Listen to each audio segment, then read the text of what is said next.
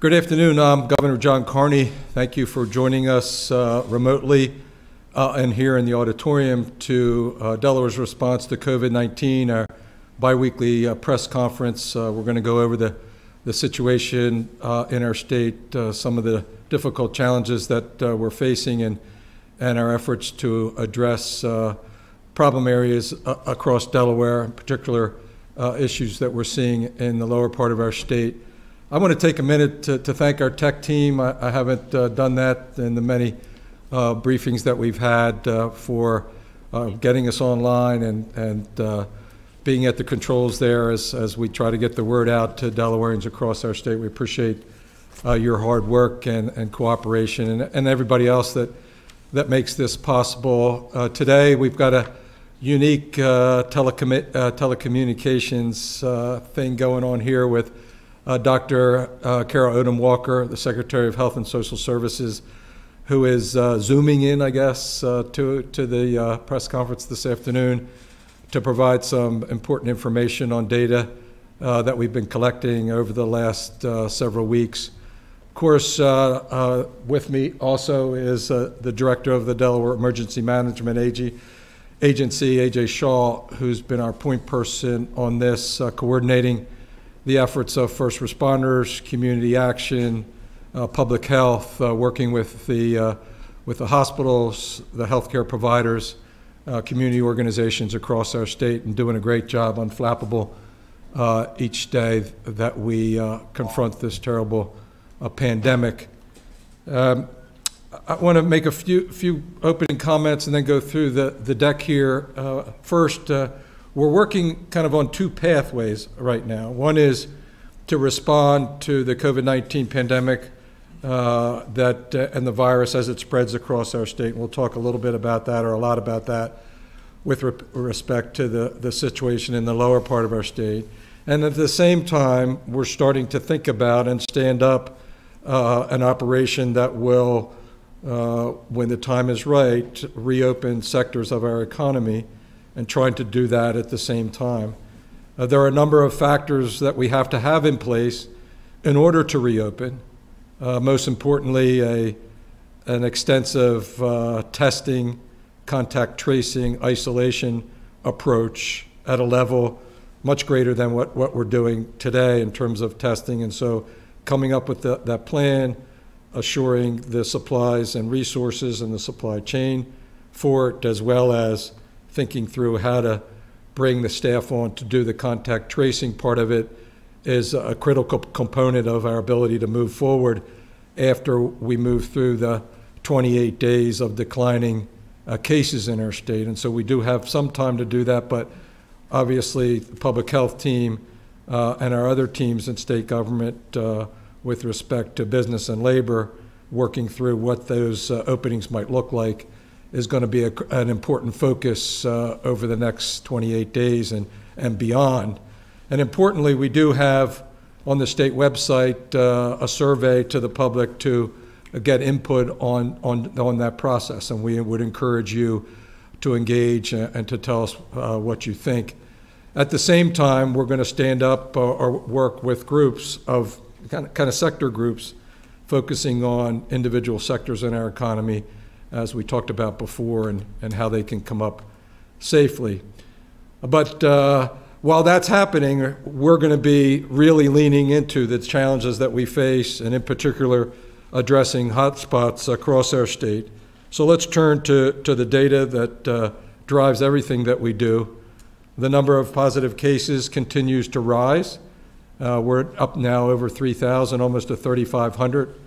Very sadly, we've reached the century mark in total deaths across our state.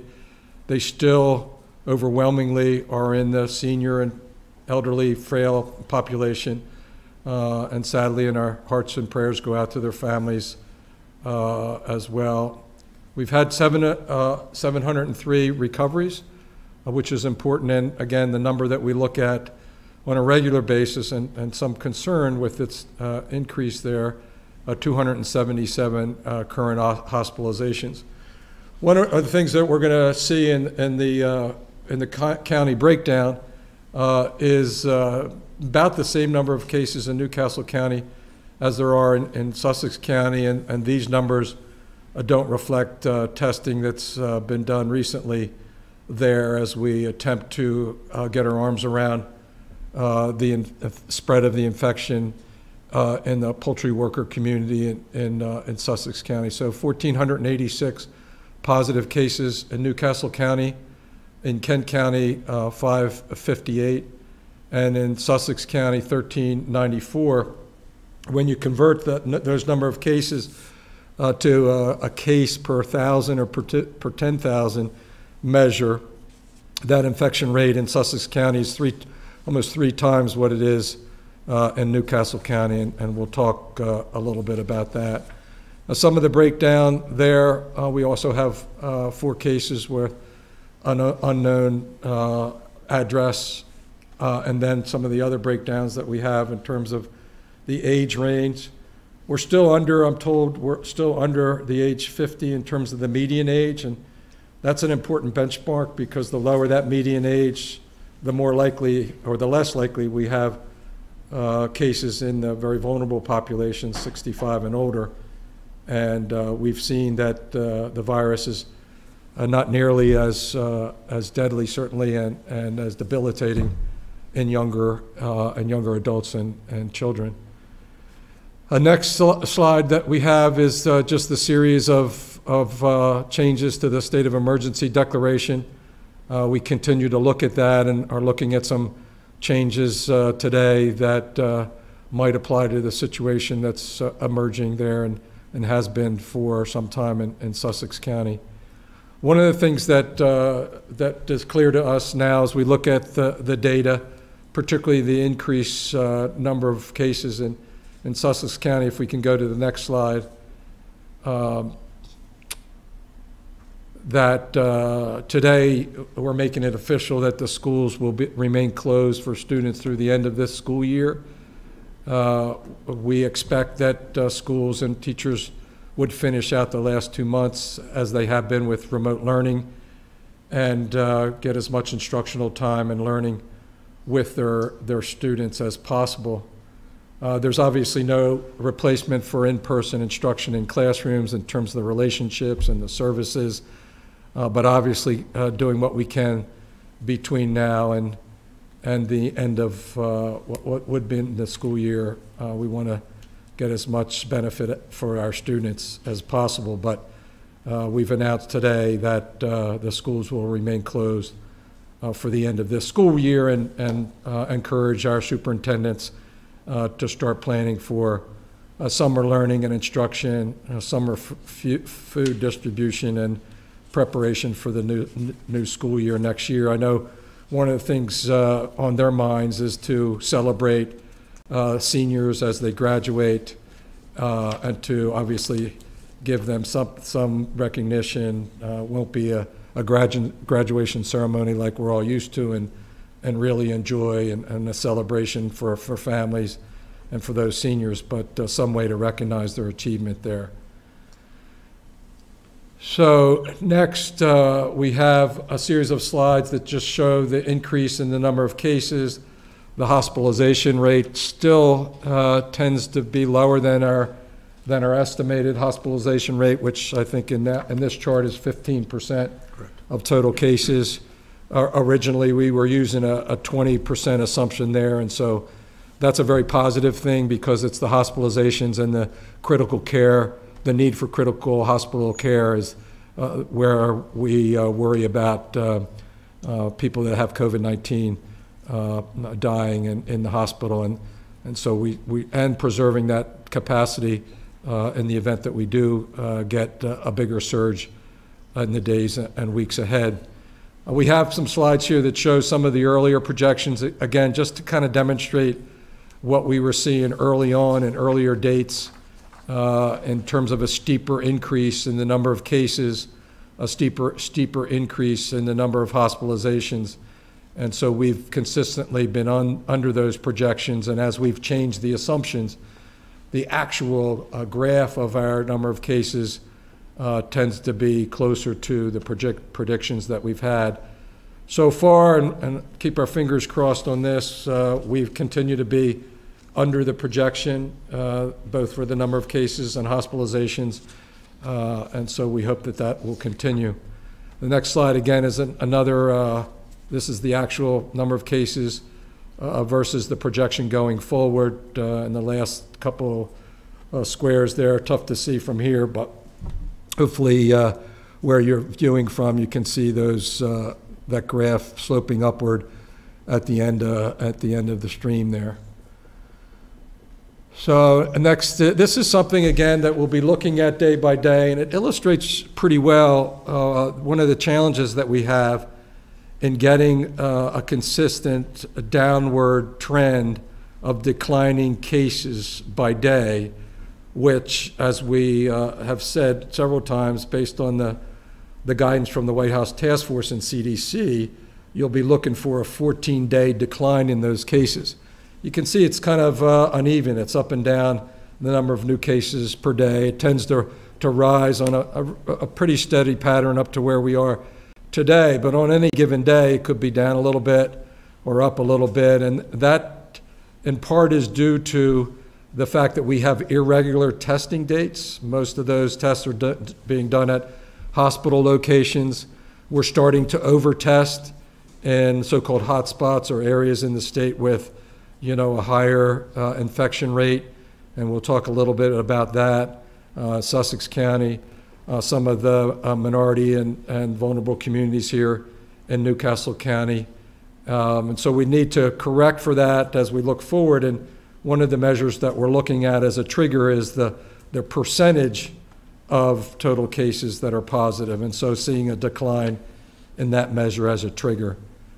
The next slide should turn it over to Dr. Walker, and why don't I just want to say a word or two before Dr. Walker starts her remarks, and we thank her for coming in remotely.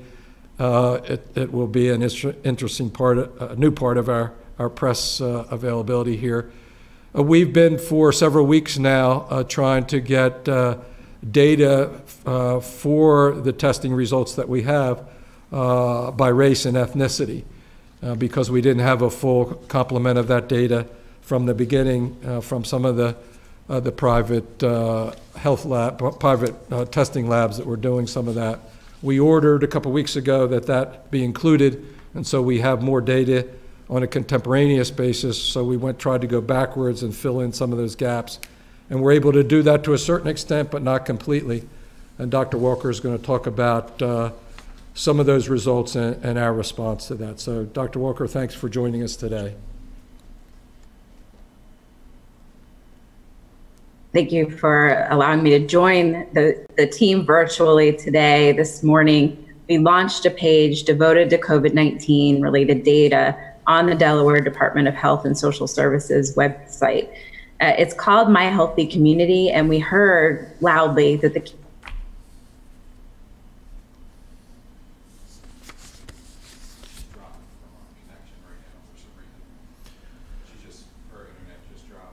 Yeah, so apparently we're having some technical difficulty with the internet connection for Dr. Walker's presentation. So if it's possible, we can jump over this. There we go. She's back. We can hear you. I don't know. The technology is fine all the way until now. But what's important is that we are launching data on My Healthy Community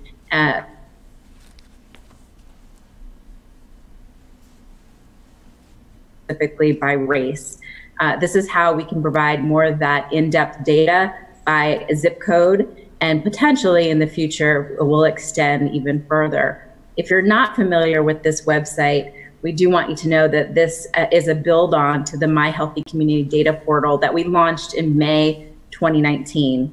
It delivers neighborhood-focused population health, environmental, social determinants of health information to the public, and conveys the community's ways to explore a variety of data indicators We think it's important that communities have information about their neighborhood in their hands.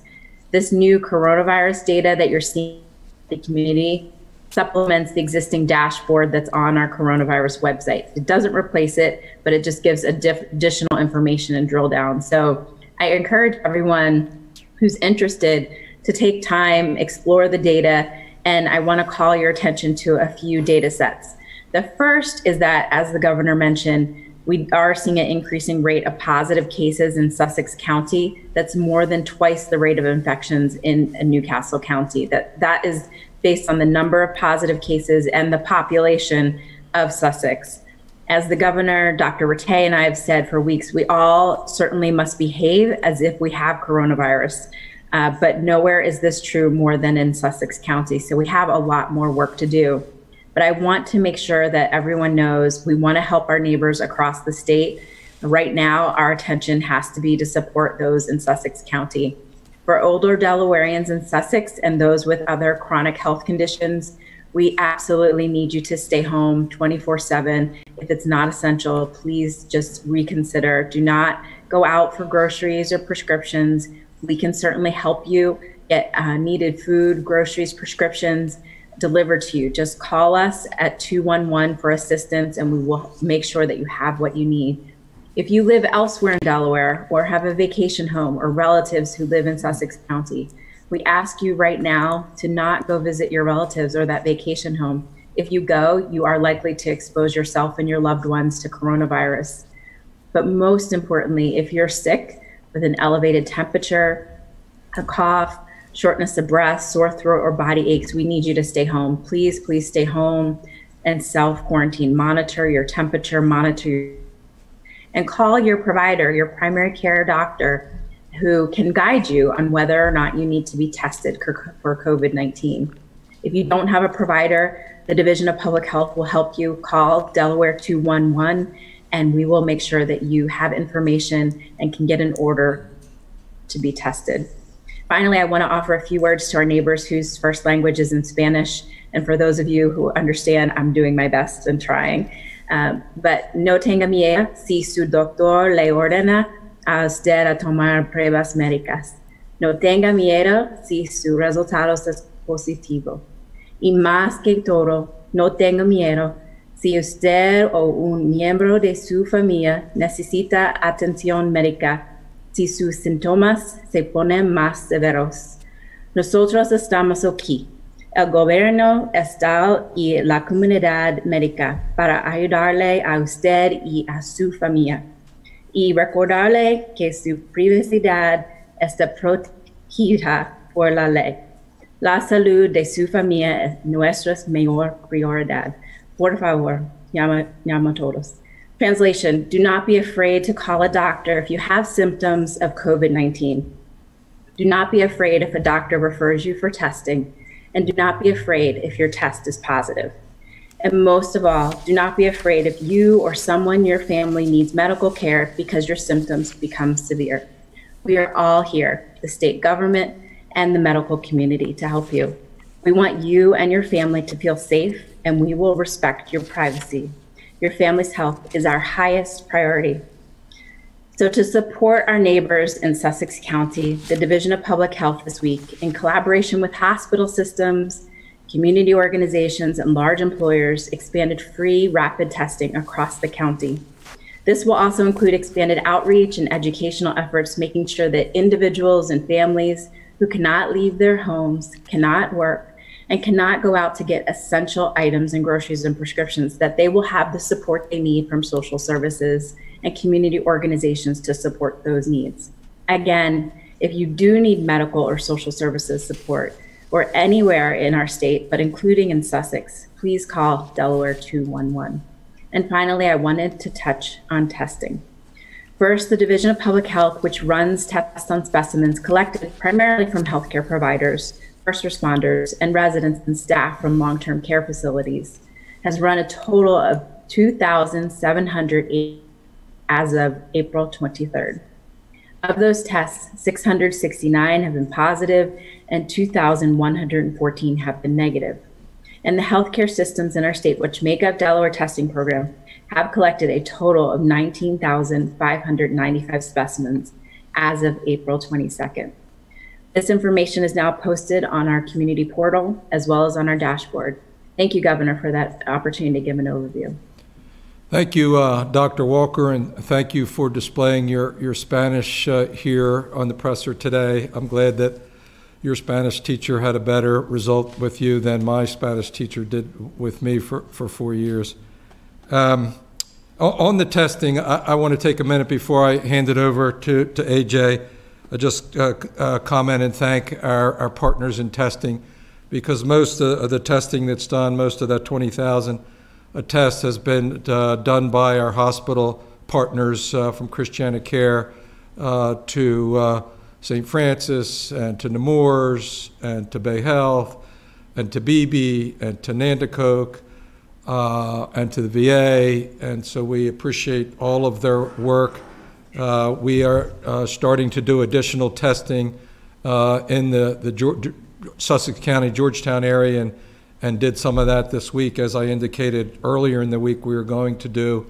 We also have moved, Christiana Care has moved their Middletown mobile unit up to Piesta Pont for a mobile site there, and are looking at other areas around Newcastle County, particularly areas that with underrepresented populations there, and we appreciate their outreach with that, and we will continue to use data to drive that. We're also looking at doing some testing in the Route 9 corridor as well, and there'll be more about that later. So thank you to our testing partners. As I mentioned at the beginning, one of the biggest challenges, if not the biggest challenge that we have, is to develop a testing program that's kind of 2 times or more, 3 times as robust as this, and this is close to 20,000 tests. So you can imagine the number of tests that we'll be doing, the staff that will require, the coordination necessary, and obviously the partners who have been with us all along the way. So, Dr. Walker, thank you. Thanks for coming in, and turn it over to AJ Schall. Thank you, Governor. It was January 22nd when we had our first state call that had started discussions about preparing for COVID. And I think we've come a long way in that time, but we still know we have a lot of work to do and a lot of outreach to do with our communities. To talk about a little bit about the personal protective equipment that has been distributed in the state, Public Health Warehouse has fulfilled over 900 orders, which includes 800,000 pieces of equipment and over 650 gallons of hand sanitizer, and that's gone to hospitals, first responders, nursing home, and medical facilities. They continue to accept orders and push them out as quickly as possible. As I said last week, we have had a little bit more success in the supply chain, so we feel that the personal protective equipment has stabilized a little bit. However, we are still trying to procure when possible and make sure we know that this is going to be around more than just the next few weeks. Delaware National Guard. I've said for years now that they are our muscle and our our voice and vision on the street, and that's definitely showing through right now. They have taken on multiple medical missions with Nemours, with some state facilities. They are working to prepare for surge capacities at a number of facilities around the state to really kind of be that plug and play type mentality that and program that we need to be flexible to handle the uptick in COVID positives. They've also been busy this week in building these care kits that I know Dr. Walker and Dr. Rattay talked about last week. We know that we have communities down in Sussex County right now that are having a higher incidence and positive percentage of cases.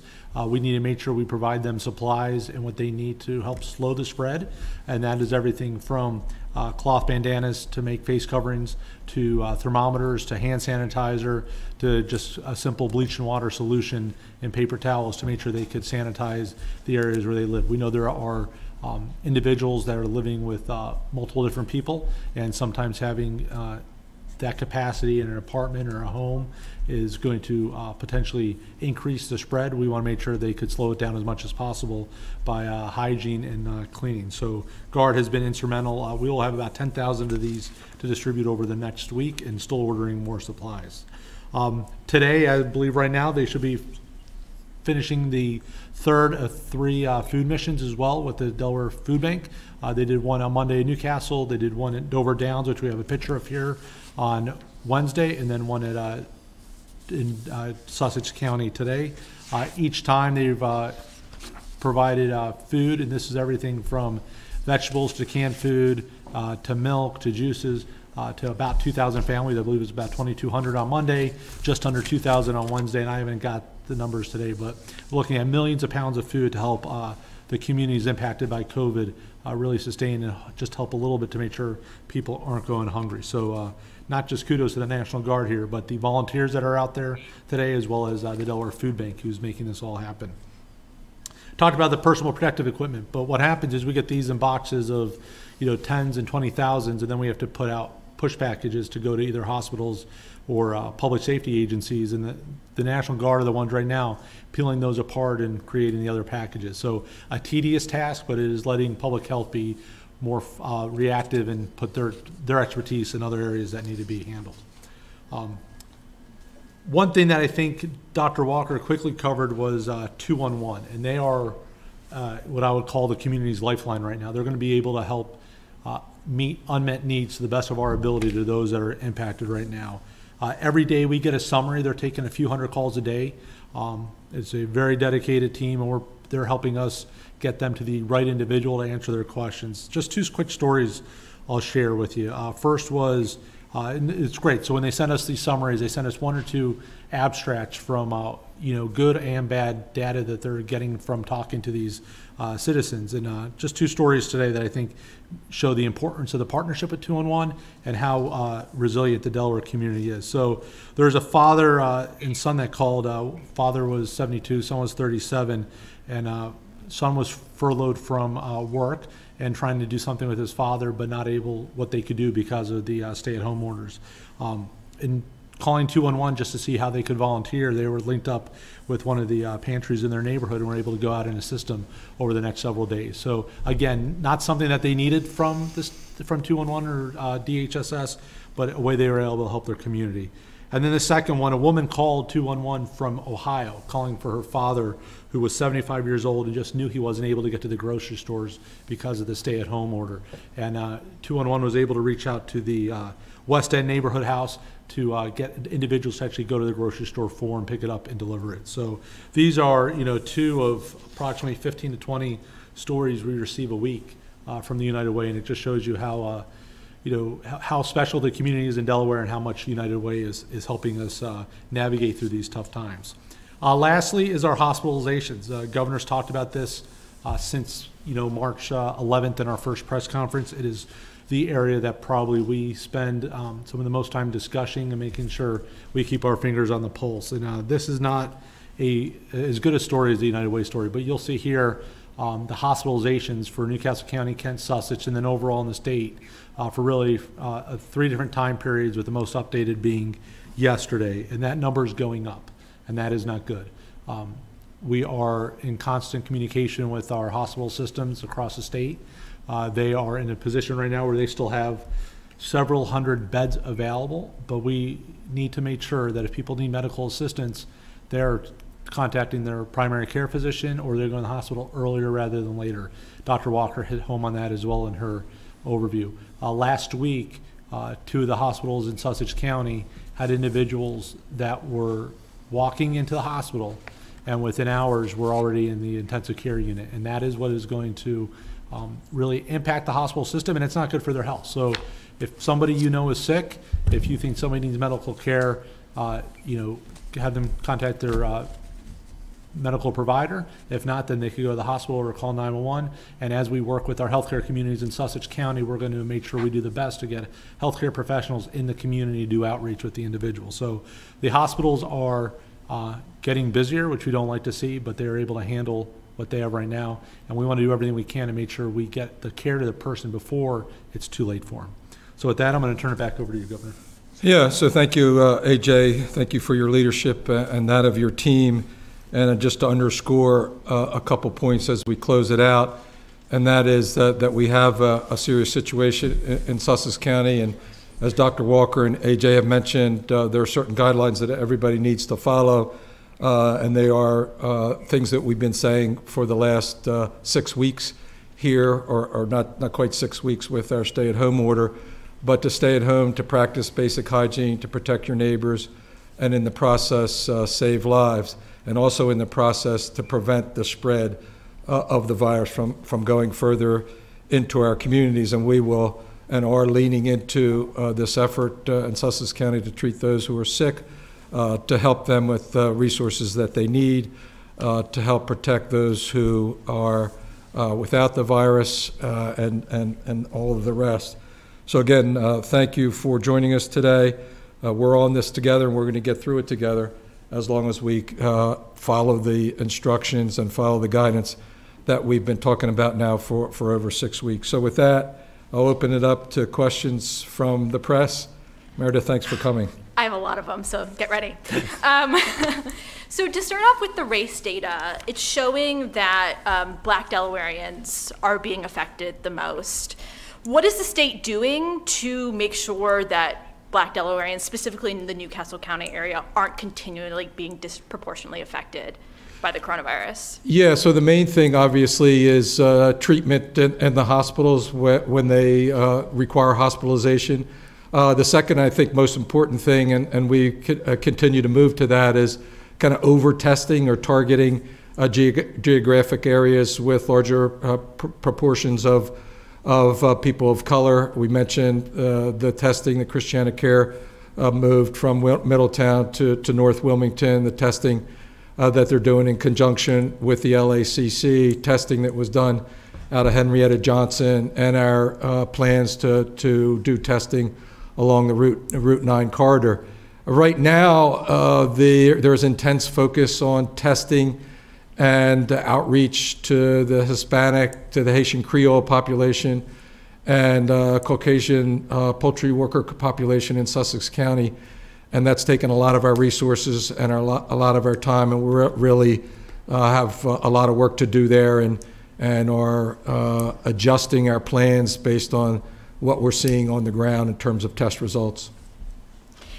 And in terms of, I think the data said 40% was unknown in terms of race. How much of that does the state see as retrievable eventually, or were those issues with going back and not being able to get the race data, is that what makes up that 40%? My understanding was the 40% was the first increment before we went and matched up the two databases, and that in doing that matchup, so we matched up the public health, what's called DEERS database, with the DIN, Delaware Health Information Network database, which had more racial and ethnic data there.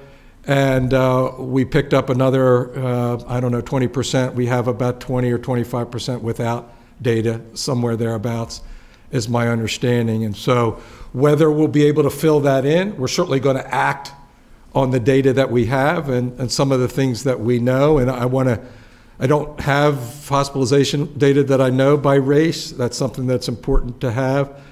We do know the breakout of those who've passed away, and the people of color who've passed, or African Americans who've passed away, is about just a little bit above the percentage in the population at like 24-25%. So of our 92 deaths. And then the infection rate, which we talked about, which is much higher, and that is concerning. One of the things that we are seeing in the data is that the participation rate, the number of tests done for African Americans, is at a higher rate than their percentage in the population, which gives you a little bit of a confidence that maybe it's not a testing access problem. That doesn't mean we're not going to try to reach out into those areas, but it would really concern me if the rate was less than the distribution in the population at 23%. Dr. Walker, I think, wanted to add something there. Well, if you wish, Governor, I'm happy to share my screen and show you the data as we have it, because I think it is important to know that our race ethnicity data is improving. As you mentioned, we enriched the data. We were able to get some gap close in the number of unknowns, but that should grow smaller as we have more documented race ethnicity and work backwards to make sure we're filling in that data as well. Happy to do that demo if that would be useful. So are we able to tee up the demo, or should we go to another question? She just has to share her screen. You need to share your screen, Dr. Walker, I'm told. Great, that means go. I will do it. Well, that's teeing up. Meredith, did you have another question? Oh, yes, I did. Going to education, how is the state going to make sure that the students who are already slipping through the cracks are not going to continue? Yeah, it's a real concern and a real issue. I compliment the districts for doing creative things to connect their students. I compliment Comcast and other providers for making free access to internet access. It doesn't mean it actually got connected in homes, and that's a challenge. I know Brandywine School District in particular, for example, distributed notebooks or laptops to help with that, but without connectivity again. And the other thing that I heard from teachers and students alike was just the engagement question, right? To get students to engage as opposed not to engage when it's remote learning like that. We talked a little bit about that before. So yeah, it continues to be a challenge. I think it will continue to get better. I know the districts are conscious of it, and obviously they also have legal obligations there, which that motivates them as well, and us. Do we want to do that? So how are we doing? It looks like we're go with the Dr. Walker. Great. So, so as you can see here, there's a myhealthycommunity.dhs.delaware.gov homepage that lands you. Once you click on coronavirus tracker, you can start to see the same information on the dashboard that's displayed on the main homepage. But now, not only will you see the shading that you can see on the right-hand side of the screen with the rate of COVID cases per population, which again is a better marker than the number of cases because it's adjusted by the underlying number of people in that particular area. I think it displays where we may have areas of concern, and you hover over them, you can see the number of positives per 10,000 people. So as I mentioned earlier, we are worried about Sussex. You can see the number of negatives as well. But as the question emerged, along with the number of cases, the age breakdown, here you can see the total cases by sex, female and male. And then you'll, below that, get to the total cases by race, ethnicity.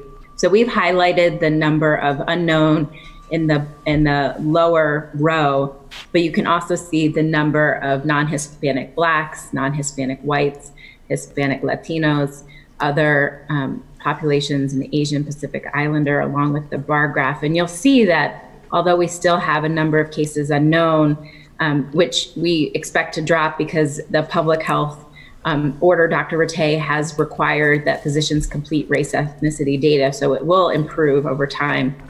I think what's really important is, as the governor mentioned, you can see that 27% of our cases are white and 26% are Black. About 23% of Delaware's population is Black. So right now, you don't see a huge difference in discrepancy in racial and ethnic disparity and difference between the underlying diversity in the population and the number of cases. But when you look at things more closely, like testing rates by race, we start to look at other factors, as you mentioned in your question. And also, you'll see that 14% are listed as Latino. You can also start to see a breakdown by the number of people in particular outcome areas. So you'll see here the total deaths by race and ethnicity broken down. And you can see 62% of individuals who have died from COVID-19 are white.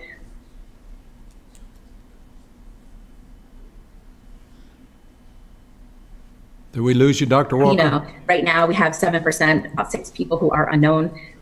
We're trying to improve that information, but I do want to make sure we highlight that. Hopefully I'm back. I can see everybody. Can you go back to Dr. Walker?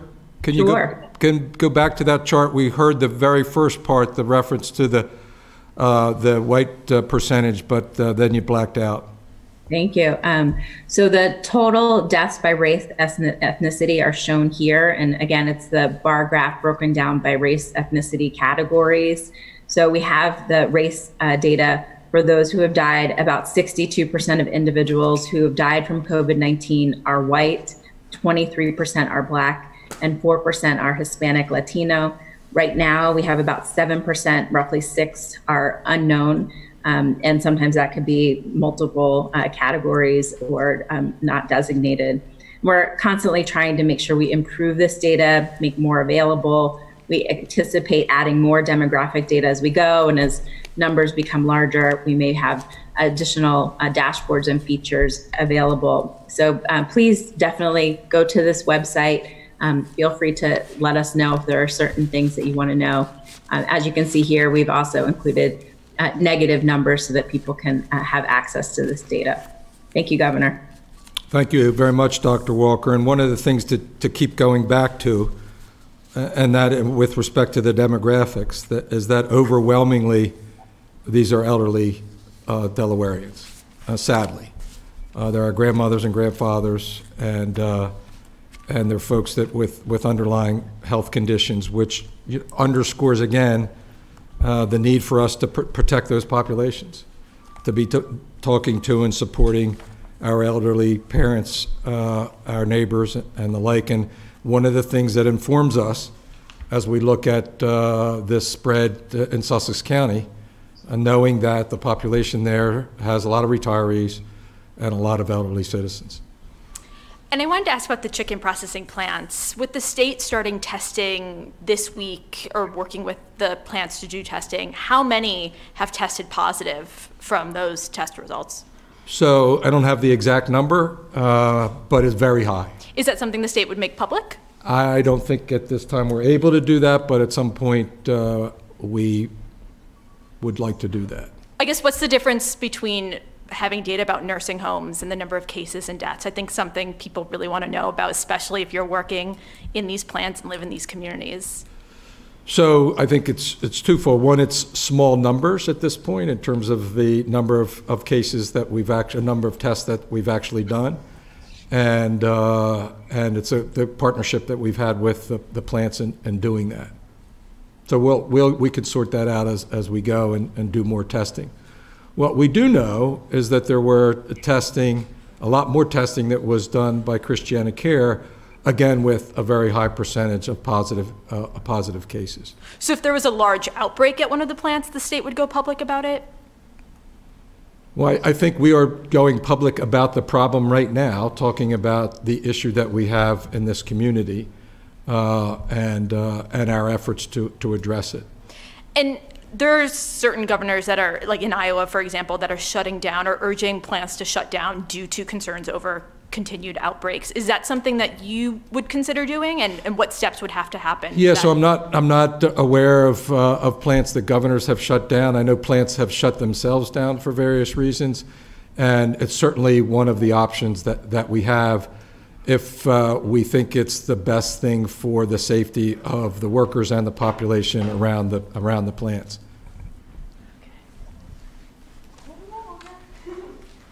A number of questions about Sussex County. Mary Lou at WGMD says that she knows the focus on Sussex County is on the minority workers in the poultry plants to get them tested and educated on how to stay safe. But there are other work areas that are minority heavy, such as construction and landscaping companies. Are these types of businesses also getting the same type of scrutiny and attention as the poultry plants?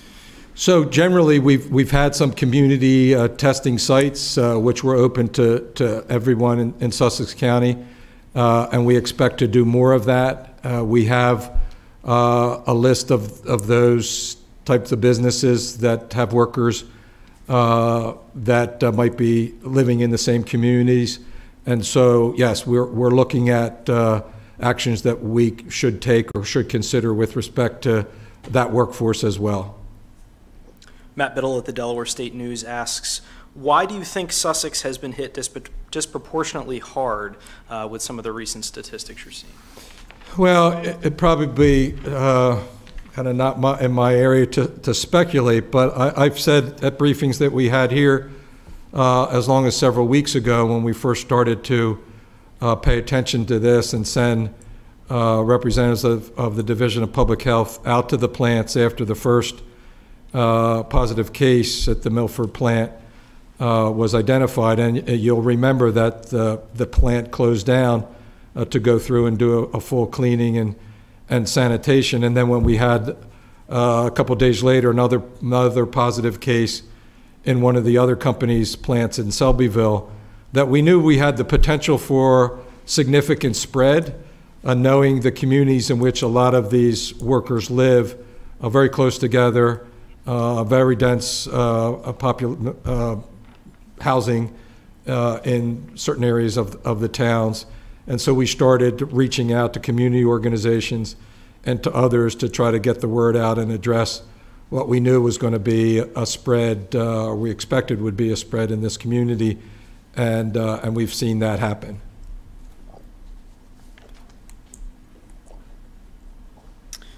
Matt Biddle again of the Delaware State News asks, what's the rationale behind not allowing more businesses such as furniture stores and barbershops to begin to open up by appointments only? Yeah, so that's not kind of the area that I've spent a lot of time on. The Secretary of State and his team at the Division of Public Health have been responding to companies and businesses and sectors that want to be exceptions to our essential business shutdown. And so they have kind of by application approved some businesses to move forward. Let me give you an example, particularly in the list that you gave, and that is, say, realtors and car dealers can do business by appointment only. You mentioned furniture stores. That's a business that theoretically could be doing business by appointment only, and I know it was something that the Division of Small Business and the Department of State was thinking about. So that's kind of the way it will evolve. You know, let's be clear about the situation, though. The guidance we have is that cases have to be declining consistently in Delaware before we start opening businesses sectors up. And that's what we're looking for. Now, at the same time, we have this spike in new cases in Sussex County, which is going to prevent that possibly from happening, or at least from getting to the starting line. And so we're going to continue to look at ways to do that, to open businesses up as we get healthier in the community, but we need to be healthy in the community first. DJ McEnany from WDEL asks, does the state plan to jump on Newcastle County's innovative partnership to study coronavirus spread statewide through wastewater analysis?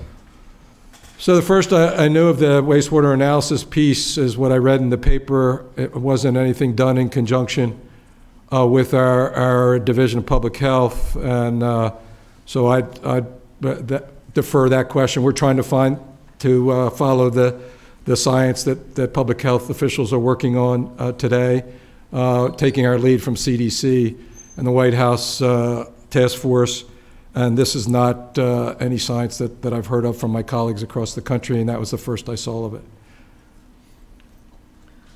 Tom Lehman at WBOC asks, can you describe in detail the steps to get to phase 1 and then phase 2? How many days will the state need to reopen once it gets the ball rolling on phase 1? And will the clock go to phase 1, restart with a single day that was higher the day before? Can you kind of go into some detail about that? Yeah, so I think we have this slide in the deck that goes through the various conditions that need to be present on the ground for economic recovery. First of all, we're going to, when possible, follow the guidance from CDC.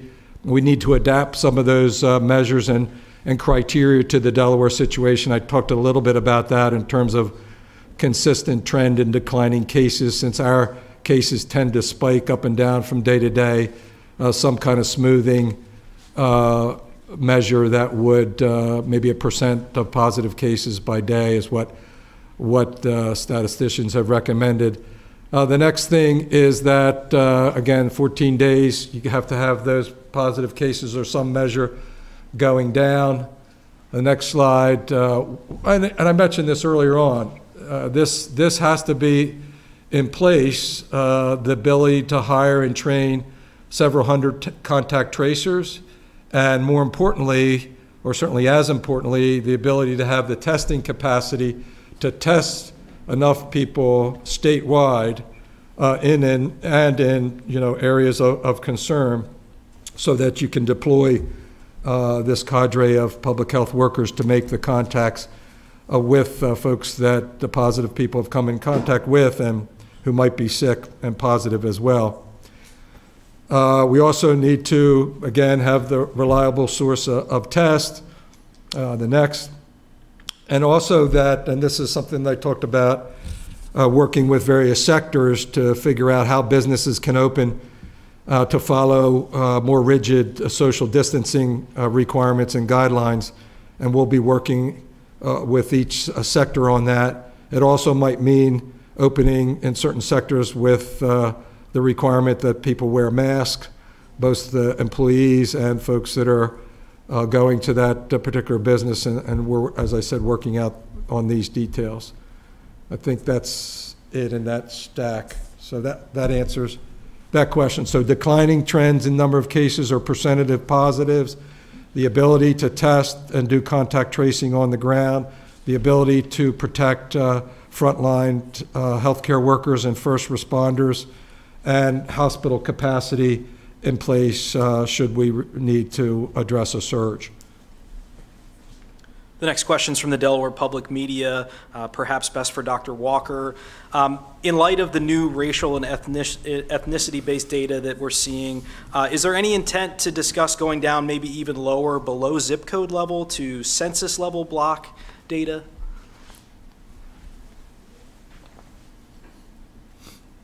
Dr. Walker, did you hear the question? I'll take that question. Yes, thank you. So what we really appreciate about the My Healthy Community webpage is that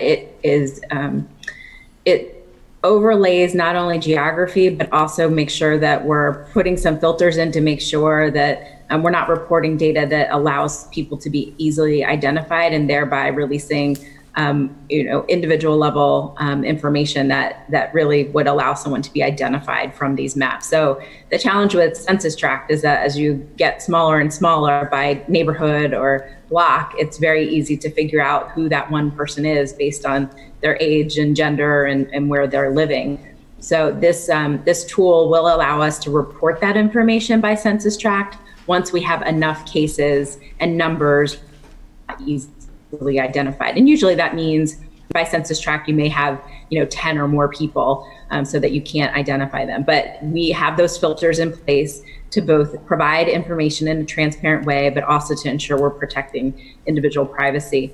And so continue to check back on the website. Again, as unfortunately, as numbers grow, it will be easier to report that information at lower and lower levels.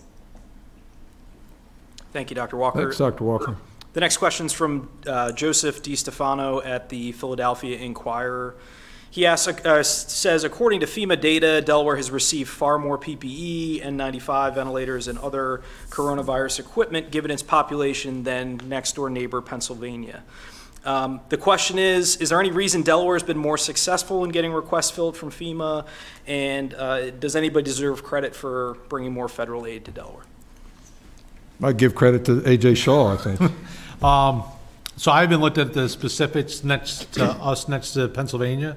I will tell you we worked with our federal partners very closely and provided burn rates for what we think we would use for about a 14-day period, and then request that as needed. So without looking at the data, I would be unable to say why we might be getting more than them. But I think everybody in the region works together. We have calls with Virginia, Pennsylvania, Maryland, DC, and West Virginia several times a week with our FEMA regional administrator and talk about a number of these issues. So I don't think anybody gets credit more than the other. We're all in this together just like we are in the state.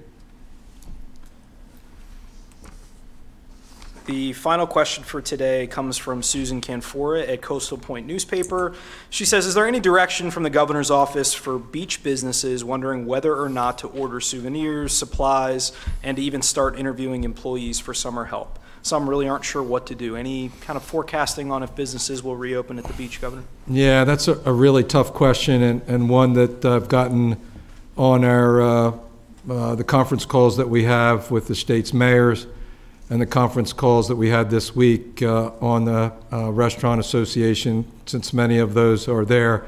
I'm just going to ask if we could put up on the screen again the 14-day slide, just to give folks a certain idea. So again, as I said, what do the conditions have to be in order to start reopening beaches, for instance? And there's a specific reference in the White House guidelines, the CD guidelines, with respect to beaches, with respect to bars, and with respect to other businesses.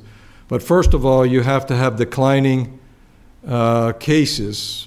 We're probably going to define that by percent of positive cases, so moving downward, fewer day by day, for a 14-day period.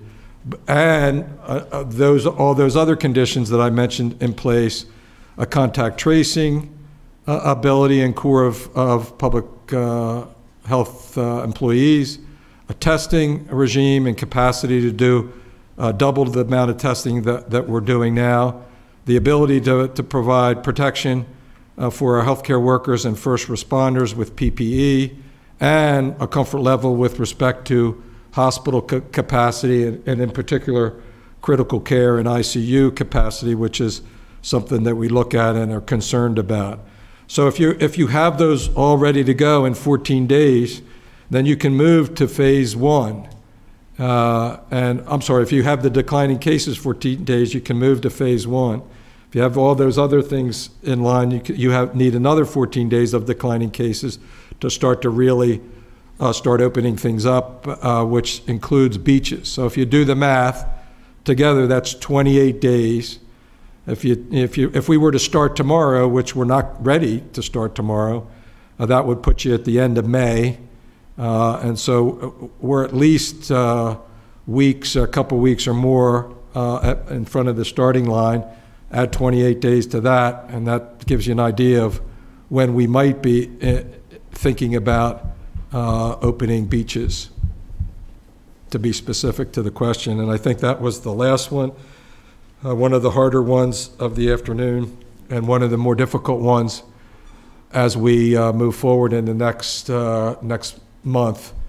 And as I said at a press conference earlier in the week, the decisions that we have to make today to address the situation in Sussex County, and the decisions that we have to make over the next month as to when and how to reopen our economy in a phased, gradual, safe, and sound way, are going to be the most difficult decisions that we've had to make during this pandemic. And we need to do it with your help. We need to do it with your understanding. We need to do it with your cooperation, because we're not going to get to the starting line for the countdown until we have a declining number of cases. And right now we have an increasing number of cases by day, although today's number doesn't show that. We'll see that probably tomorrow. And we have an outbreak that we need to get control of to make sure that it doesn't spread anymore. And we are all hands on deck addressing that issue. So again, I want to remind everybody to stay at home, to practice basic hygiene, wash your hands, cough into your sleeve, talk to your neighbors, protect your grandmothers and grandfathers, your moms and dads who are senior citizens, and together we'll be able to save lives. Thank you very much. Have a good weekend.